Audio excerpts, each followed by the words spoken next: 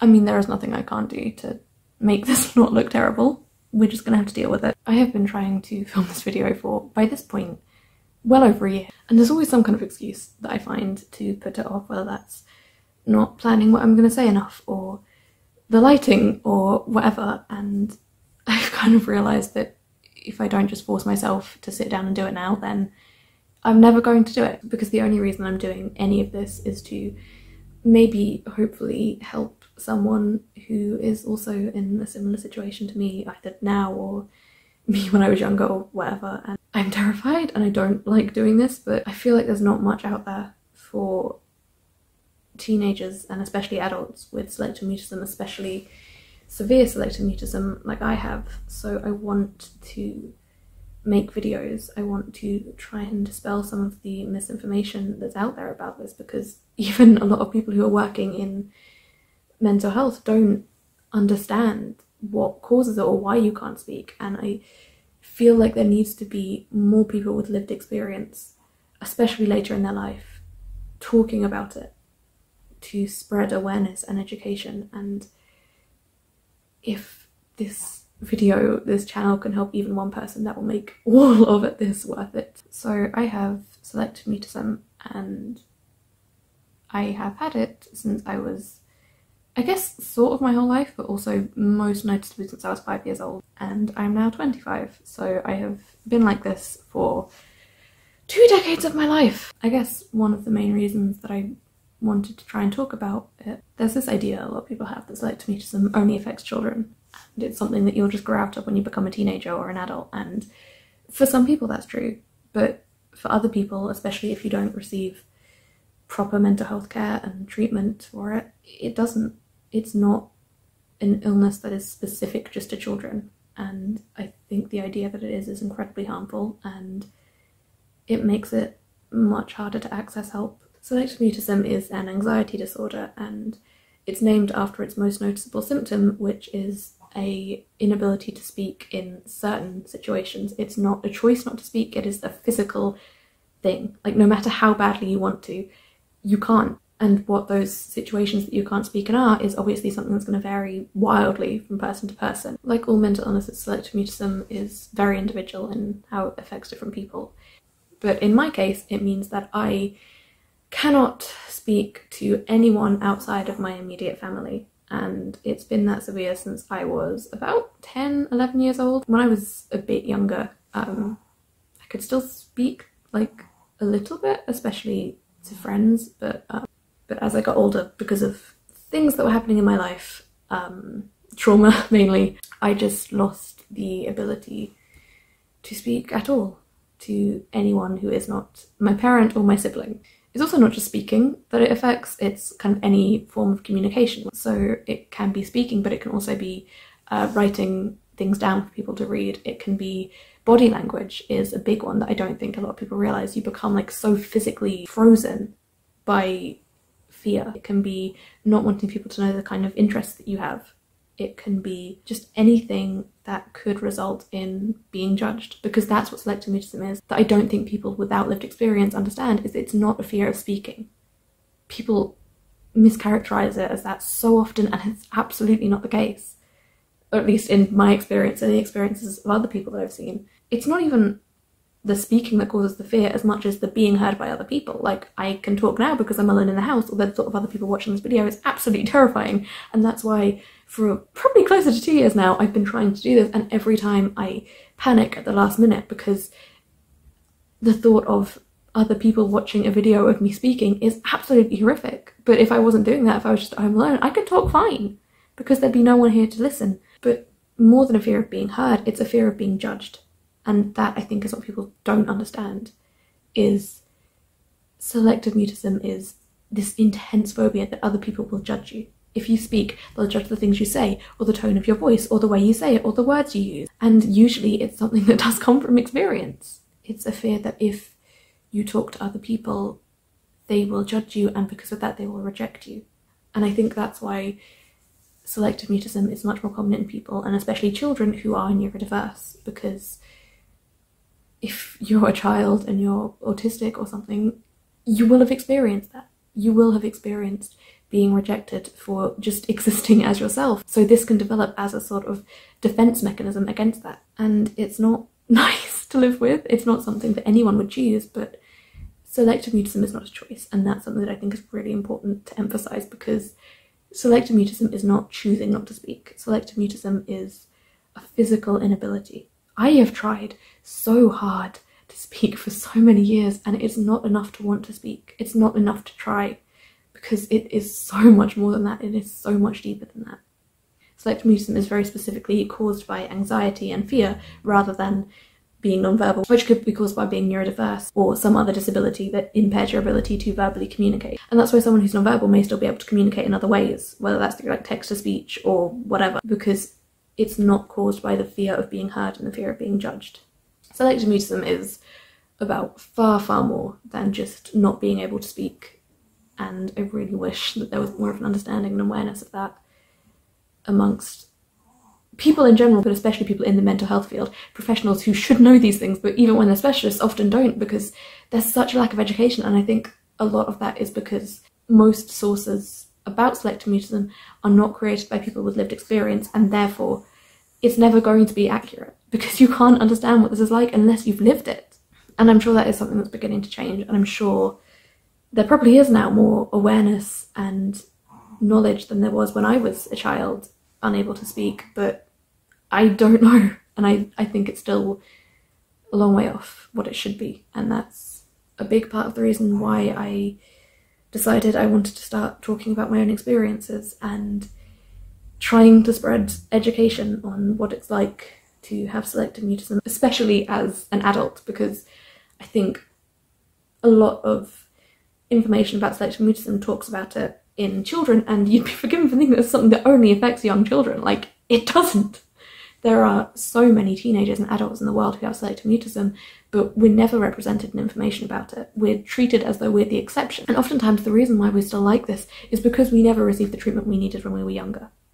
And that's not going to change unless the way that we talk about selective mutism changes, and unless people start listening to people with lived experience. So that's why I want to do this. Because it's not as though no one with selective mutism has ever tried to talk about it online. You know, I'm not going to pretend that I'm in any way unique, but I think there isn't as much information and content about it as there should be, and I'm hoping that I can, in some small way, contribute to changing that. I mean, I'm absolutely not an expert, but I've lived like this for over 20 years, and I would like to make content educating people who don't have it, but also I want to really make videos to hopefully help people who do live with selective mutism or other similar conditions. I would like to, at the very least, help other adults and teenagers living like this to see that they're not the only one, because it can be such an isolating illness to live with. And, you know, for me, most of the people I thought were my friends abandoned me very quickly when my selective mutism became more total, and it's not easy to make friends when you're like this, and it can be so easy to feel like you're the only person in the world who experiences that paralysis when you're in certain situations. It can be so easy to feel like no one could ever understand and like there's no hope, because that's how I felt most of my life. And to be honest, I still find myself feeling like it now sometimes. So I would like to make videos to show that things can get better and there is hope, because you can get better. Although I've been like this for 20 years now, I have been making progress, and it's been slow, obviously. It's been 2 decades, but I have been starting to heal. I mean, even just being able to film this is substantial progress, so that's something.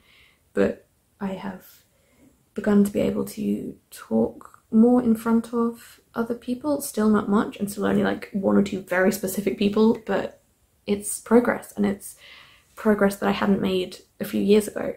And I can talk to people online now, which is something that I could do briefly as a teenager, and then completely lost the ability to again, and I've managed to make some really lovely friends. But I still have a long way to go in terms of healing and recovering and learning to speak. And I'm very aware that I will probably never be able to speak like a quote-unquote normal person, and I don't want to say I'm fine with that, because I'm not. I would love to be normal and be able to just have conversations with people. That would be great. But unfortunately, realistically, that may never happen. But I am determined to get as better as I can be, which may not be fully better, but it will be better than I am now. And I would kind of like to document some of that progress here to maybe offer some kind of help or advice to people who are also going through that process. And I feel like there's maybe not as much content online about that kind of thing as there should be. So I want to do my bit to try and remedy that. Even though my videos are all going to look terrible for probably a while, and I'm going to be incredibly awkward on camera because, again, I cannot speak. And therefore, even to a camera, I don't know how to do this. I don't know what I'm doing. Help. But I'm really hoping that by doing this, even if I can just help one person, even if I make like 100 videos and I only help one person once, it would still be worth it for me to know that I've helped other people who are going through a similar thing to me. For me, it wasn't just not being able to speak, it also led to me being almost completely housebound for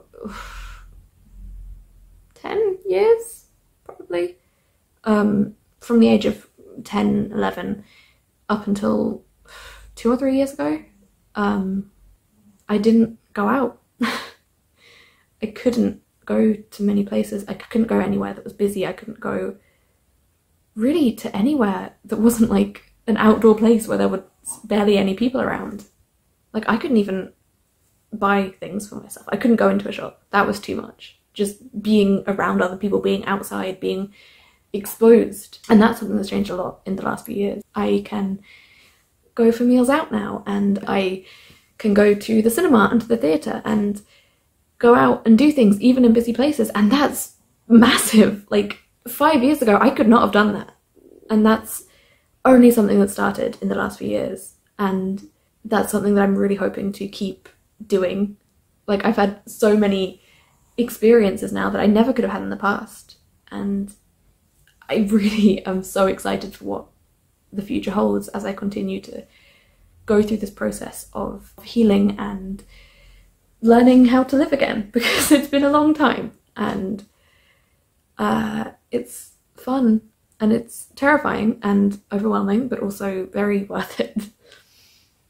And I suppose this is part of that journey for me. But really, all this video is just to, firstly, prove to myself that I can do this, and I guess also to serve as some kind of introduction to me, my channel, what I'm hoping to do. I don't know. I don't know what I'm doing.